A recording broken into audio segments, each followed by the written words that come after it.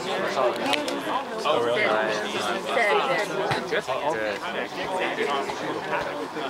Did you see other players?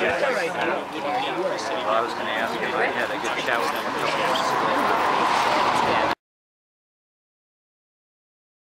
Hi. Come around over here. Yeah, we'll take turns. It's really nice to be here, and I see a lot of folks I've worked with over the years. So it's nice to be amongst folks working to get Neighborhood Street Fund, and I'll talk about that in a minute. So the Neighborhood Street Fund was an existing program before Bridging the Gap, and it's had between $1.5 to $2 million a year. And the Neighborhood Street Fund has been used to support projects identified by neighborhoods, and it's gone through a competitive process, and it's been ranked by neighbors themselves from around the city to evaluate where the biggest value is in those projects. Again, highly competitive process, many neighborhoods submitted, and it ultimately went through the Bridging the Gap Oversight Committee to determine which were the appropriate projects to receive funding here. There's something unique about Neighborhood Street Fund projects, and I speak from personal experience. As a president of the Greenwood Community Council, I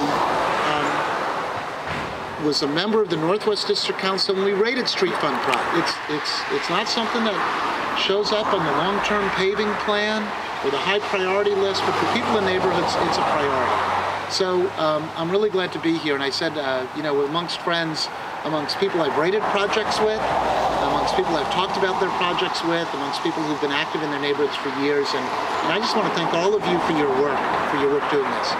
So we've announced something called Walk, Bike, Ride, which is how do we make walking, biking, and transit the easiest choice for as many Seattle residents as possible. On behalf of the City Council, to celebrate the awarding of these 11 agreements or awards to the various neighborhoods, and these awards are distributed throughout the city. This is just one of 11, and I understand that the people from the Broadview neighborhood are also hoping to hear an award for their neighborhood as well, so welcome.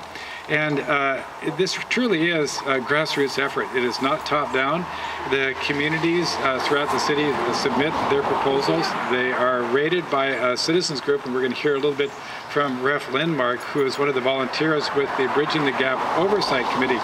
The Oversight Committee is made up of volunteers, your neighbors from throughout the city, and they take their job very, very seriously in terms of listening to the community, determining which should be given the award based upon safety and long-standing needs. A little like what we did as the Bridging the Gap Oversight Committee when we reviewed these projects.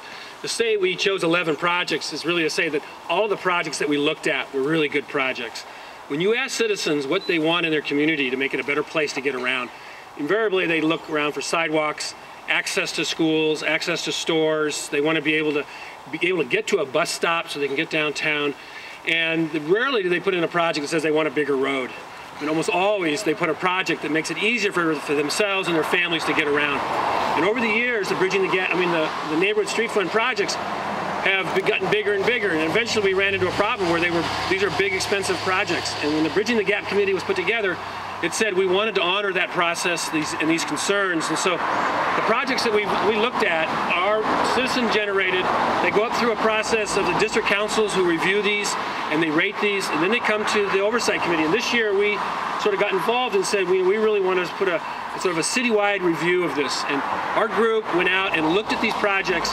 And it's interesting, when we went out to look at these projects, we stood here just like you're standing here. And I remember John saying he was up at a project up in Lake City area, and he sat and watched a daycare school of kids trying to walk and navigate a street. Trying to meet these needs and these hard projects. So with that, the proponent of this project, Cranston. My thank you to everyone, particularly you, and your committee for selecting our project, and congratulations to the other projects as well. I'm sure you are every bit as thrilled as I am about this project. It's a lot of work to put these things together, and it's just so exciting to meet fruition with it.